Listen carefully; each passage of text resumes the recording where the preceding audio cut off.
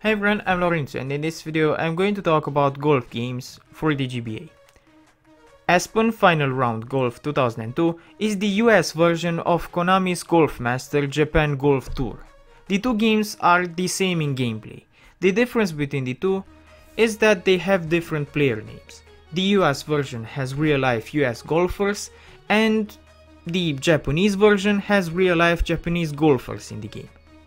The games have a decent array of game modes. You get tournament, stroke, match play and training. In the single player tournament mode, you take one of the 14 pros through the game's 5 different tournaments in linear order. The stroke mode lets up to 4 players compete in an 18-hole game. The match play mode is played in 2. It's a 2-player affair.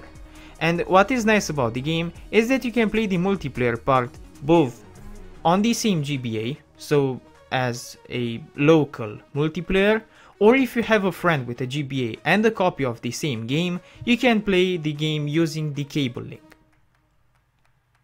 And I really like it that it has local multiplayer.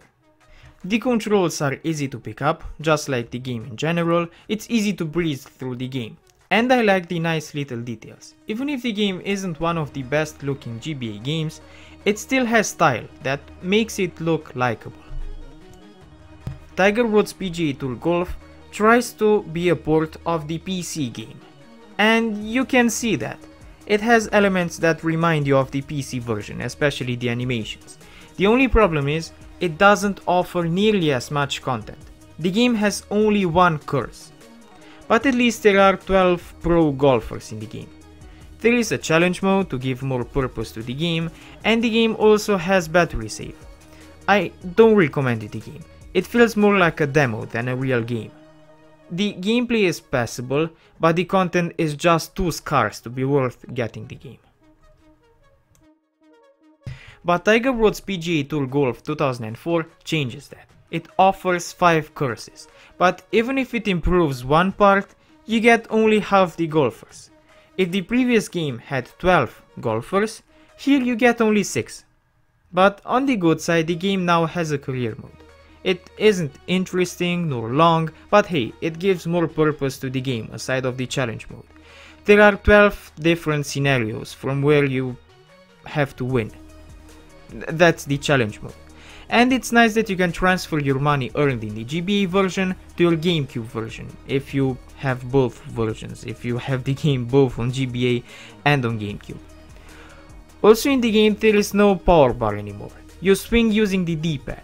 And it feels better than the power bar once you get used to the mechanic.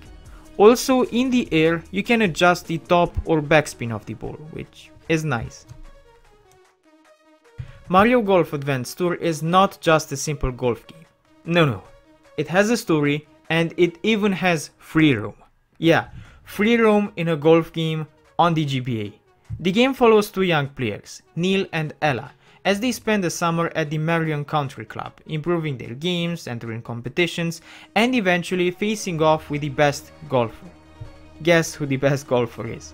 He's in the title. That's right, the Incredible Hulk.